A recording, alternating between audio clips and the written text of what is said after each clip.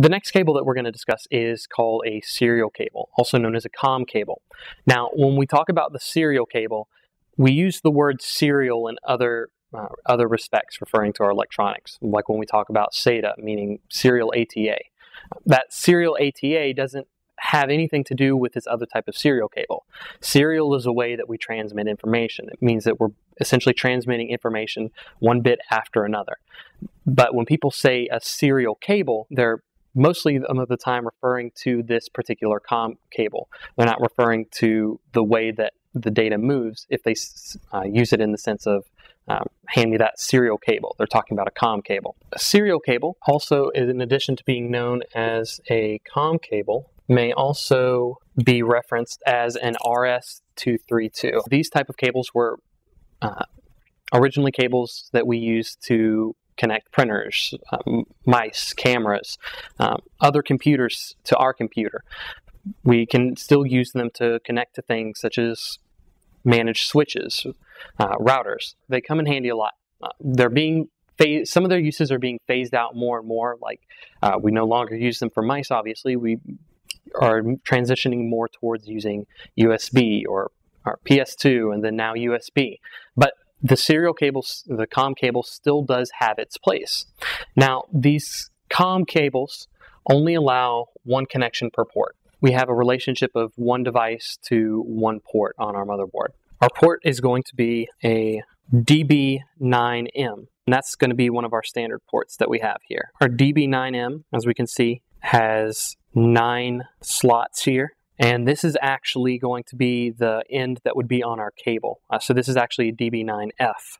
Our serial not only comes in the DB-9M, the DB-9F, it also comes in DB-25M and DB-25F. So we have DB-9M, and this is going to be the type of cable that you would see, or the type of port that you would see, say, on your computer or on a laptop that has a serial port. It's going to be a port.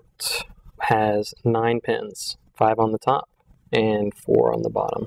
Now again, the DB-9M, the M stands for male, is what we would normally see on our computers now, our more modern computers, and plug into. The serial cables also have DB-25M ports, which have 25 pins, and these 25 pin ports are essentially just longer versions of what we'd see here on our DB9. And we'll have all of our pins on our DB25 port. Our serial cables, when we're transmitting information, they use at least 3 of their wires.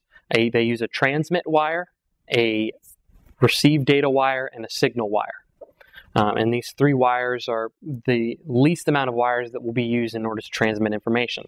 Now, not every single serial cable uses the exact same type of wire configuration. When I say wire configuration, I mean which cables, which pins they use to transmit certain types of information.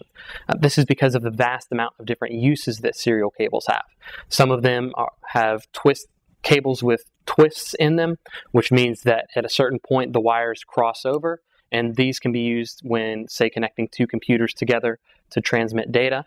Some cables are just single straight-through cables where the pin on one end connects the exact same pin on the other end.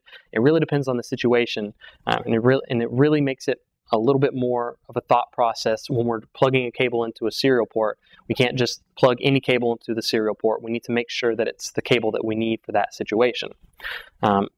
In addition to having different cables for different purposes, serial cables also have different maximum lengths. This is due to the fact that they transmit data at different rates. When our data transmits at a slower rate, we can actually have a longer maximum distance for our cable, because the slower our data rate is, the less signal degradation there is over a longer distance, so we can have a longer cable. The faster our data rate is, the faster we're trying to have that data go through, the actual shorter our cable is, because the faster the data is, the more chance there is of signal degradation. So we just want to make sure that when we're using serial cables, we're using the right cable for the job. We're making sure that we have the right type of ends, our 9M or our DB9 or our DB25, so that we're able to complete our job and we're able to use those cables for the right purpose.